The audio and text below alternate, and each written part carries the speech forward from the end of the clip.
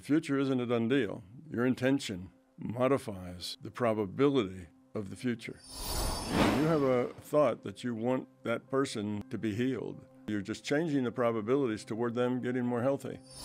The process is not fundamental.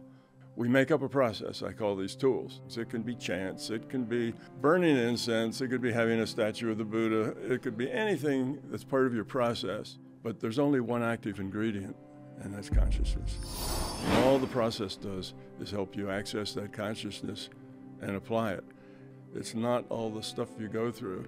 That's just preparing your mind. And one of the things that makes that work is if your intention is a good intention. You throw the coin in the wishing well, I wish for $1 million. That has no weight.